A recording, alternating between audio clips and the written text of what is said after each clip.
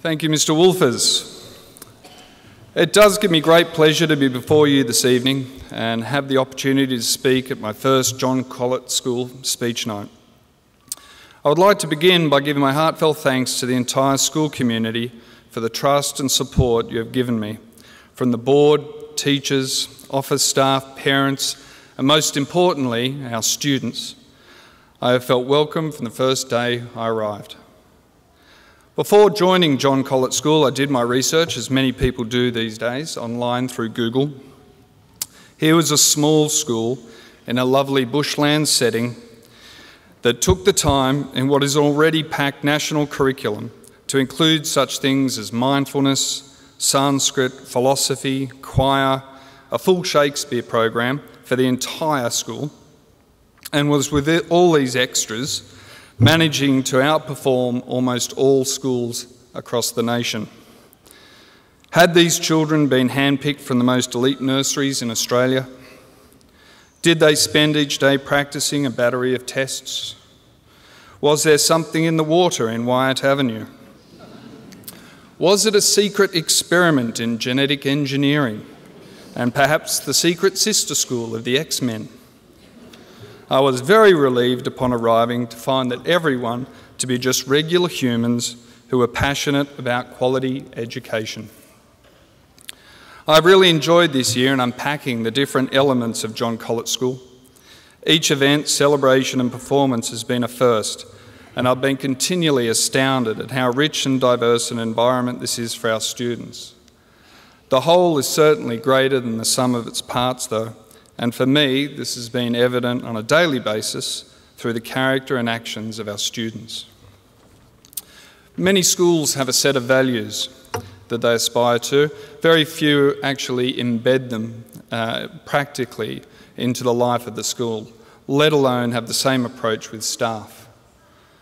John Colet School has a proven approach to holistic primary education that is undertaken by passionate and committed teachers.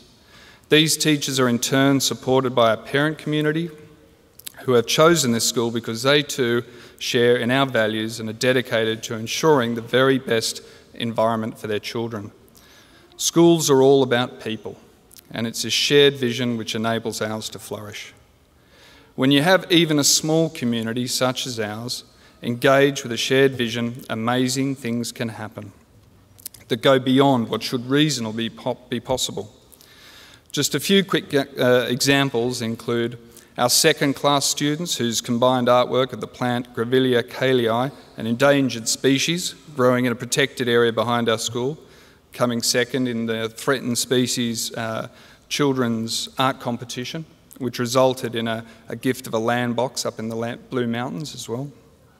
Our sixth class combined artwork becoming a finalist in the Gallipoli Art Prize, an honourable mention within our Eisteddfod competition.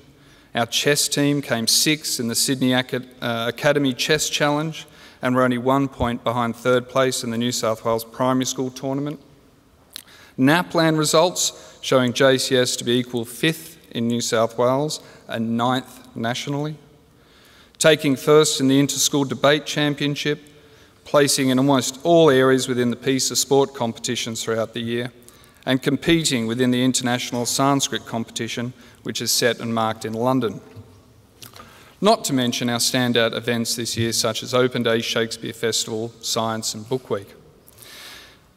Now, when I did start that Google search, not much more than a year ago now, one of the items that popped up was YouTube recordings of school speeches from previous years. I was extremely impressed then, as I'm sure you will be tonight, by the speeches of the head boy and girl. I had to check again, I was not in fact looking at a high school rather than a primary, and got a bit worried. I was also pretty impressed by Mrs. McKendrick's speech, which is also on YouTube. Speaking is something we learn to do very early on. It seems simple, yet doing so in front of a large audience can be incredibly difficult. Research studies show us that adults find public speaking up there with the top rating fears like snakes and spiders. It takes skill and practice. As you may now be wondering, I did not have the opportunity for public speaking or debating in my early education, and as you hopefully cannot tell too much, I'm still working on it. Any improvement has only come through multiple times of butterflies, sweats, shakes, and heart palpitations. Speaking publicly is a great gift, and it's just one of the outcomes of the work of our school through our excellent literature program, debating competitions, performing arts programs. Students here become confident, resilient, and caring citizens. Even more than the individual results or events during the year, the true mark of the school comes down to the students, and I'm very proud and honoured to be learning with such a wonderful group of children. As we come to the end of 2016, we're at an exciting time in our school's journey. As many of you know, our master plan was approved this year, allowing us to plan for new growth and enhance our facilities.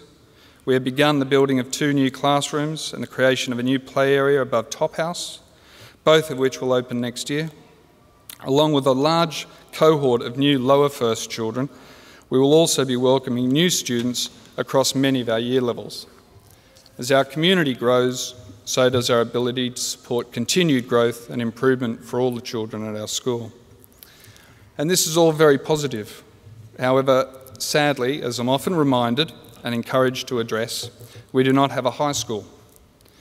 Because of this, it is with sorrow that we are saying goodbye to our current 6th class. A few words for 6th class. Do remember that making mistakes is learning as long as you don't do it twice. Do try and learn to keep your shoelaces done up.